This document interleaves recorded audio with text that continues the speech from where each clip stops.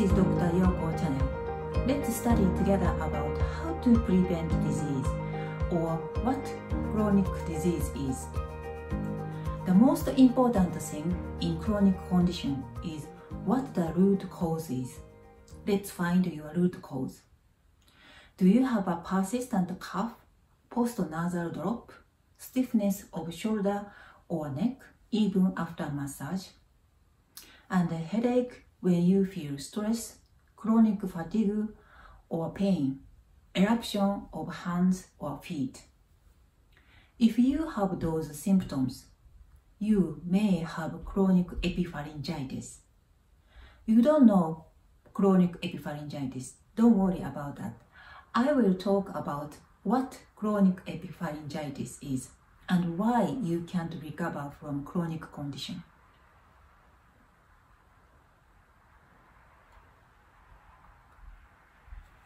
I will explain where is epipharynx. The epipharynx is this red circle under the pituitary and the hypothalamus. The upper part of pharynx we call epipharynx. The other way to say nasopharynx. It extends from the base of the skull to the soft palate. This place is rich of activated lymphocytes and the most vulnerable site of upper respiratory infection, air pollution, smoking, and toxin. The epipharynx is an immunologically active site even under normal condition. And also this place is a role in antigen presentation and the secreted immunoglobulin A. Under the stress or immune balance abnormality, the epipharynx can turn into chronic epipharyngitis. The concept of chronic epipharyngitis was originally proposed by Dr. Horiguchi. He was an otolaryngologist in the 1960s. The chronic epipharyngitis related with various symptoms and disease. There are three reasons. The one reason is the place. The place is near head, nose, mouth, and throat. And the direct or radiated symptoms such as headache, shoulder stiffness, neck stiffness, sore throat, throat discomfort, tinnitus, post-nasal drop, persistent cough, and low-grade fever, and so on. And also, this place is related with the autonomic system. So, dysfunction of the hypothalamic pituitary adrenal axis and dysautonomia, such as orthostatic dysregulation, meaning when you stand up quickly, you feel dizzy and black sight. And the dizziness, restless leg syndrome, gastrointestinal syndrome, general fatigue, and generalized pain. And also, this place is very easy to get inflammation. So the focal inflammation, such as dermatitis, glomerulonephritis, IgA nephropathy, chronic urticaria, pustulosis palmoplantaris, meaning it's difficult word, meaning the eruption on hands and feet, and arthritis, reactive arthritis, some other autoimmune disease. And this slide shows how to diagnose and treat. The diagnosis and treatment are the same way. To diagnose of this inflammation can only be made by direct surface ablation, meaning a scrubbing of the epipharyngeal mucous membrane. So we call epipharyngeal abrasive therapy, EAT.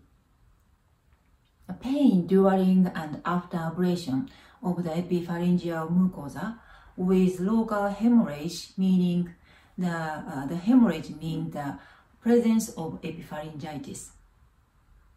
To treat epipharyngitis is 0.5% zinc chloride solution should be applied slowly to the epipharyngeal wall with a cotton swab repeatedly until the severity of ablation pain and the post-abrasive ablation hemorrhage reduce. The first step is through nose, and the next through mouth. And you can watch this movie. The chronic epipharyngitis can't detect with endoscopic standard mode. It looks normal except a small pus. Only if we suspected this condition and scrub with cotton swab, the hemorrhage means the presence of epipharyngitis like this movie.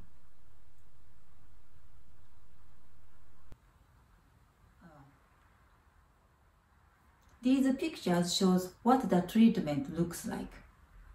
In my clinic, patient lie down on the bed, but some clinic the patient can sit down, or some otolaryngologists use the endoscopy. The severity of pain and hemorrhage gradually reduce in response to EAT, suggesting resolution of the underlying inflammation. So why this treatment is effective? So I will explain the mechanism of EAT. There are three mechanisms we thought. The very strong anti-inflammatory effect of zinc chloride. The zinc chloride has an anti-inflammatory effect. Epipharynx is rich of lymphocyte and vulnerable to inflammation, as I explained already. The second mechanism is bloodletting effect of EAT. Submucosal edema is an important sign of inflammation. So direct surface ablation of the epipharyngeal mucosal membrane improves the edema with interstitial fluid containing various antigenic molecules and cell debris. And the third is stimulation of parasympathetic. Tense cranial nerve, the vagus nerve, the epipharynx receives autonomic input via the pharyngeal plexus, which consisted of afferent and efferent fibers from glossopharyngeal nerve and the vagus nerve. So I will show one case report. So this case, chief complaint is persistent cough over 10 years.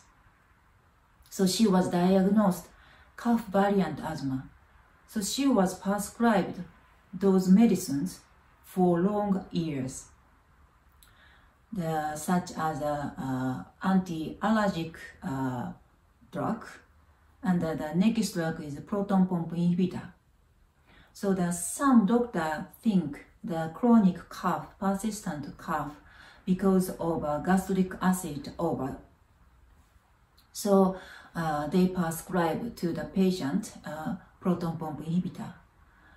But if it effective is okay, but some patients take those medicines long term.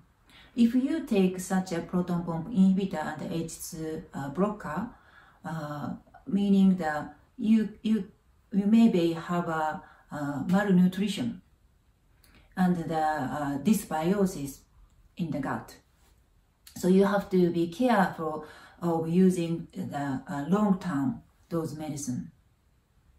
And the next medicine is the sleep pill, because she has the cough during the night, so she has to take the sleeping pill.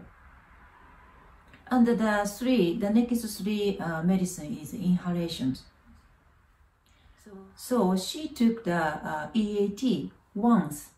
She recovered whole symptoms, and she could quit whole medicine.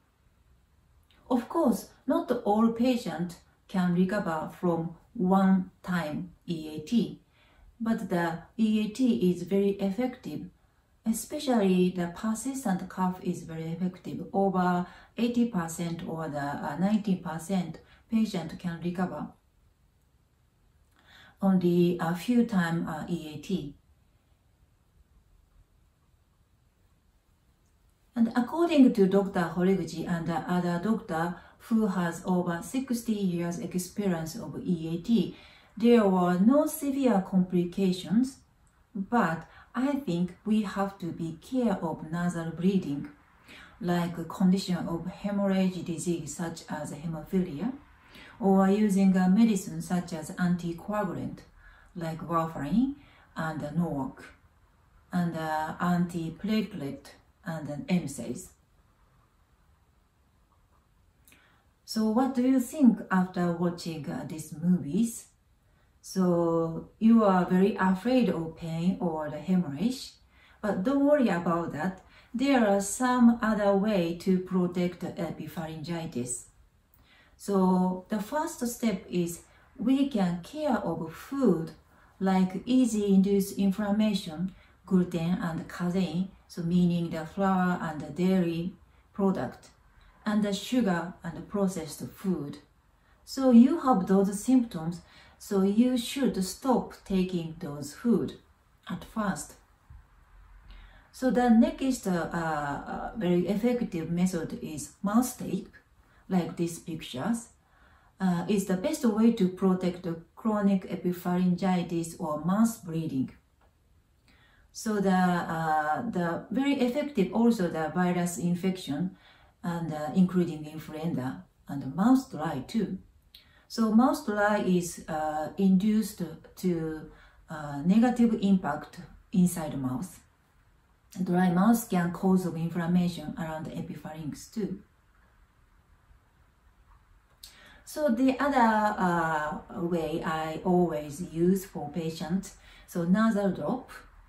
So I use a zinc chloride or the diluted plum extract and the horse oil, etc. And also move mouth greatly like a, I, U, be. So it's very effective to training inside mouth muscle. And the gargle, very big gargle, and the face yoga. If you're interested in this treatment, EAT, so this site shows over 200 clinics and hospitals which have EAT available.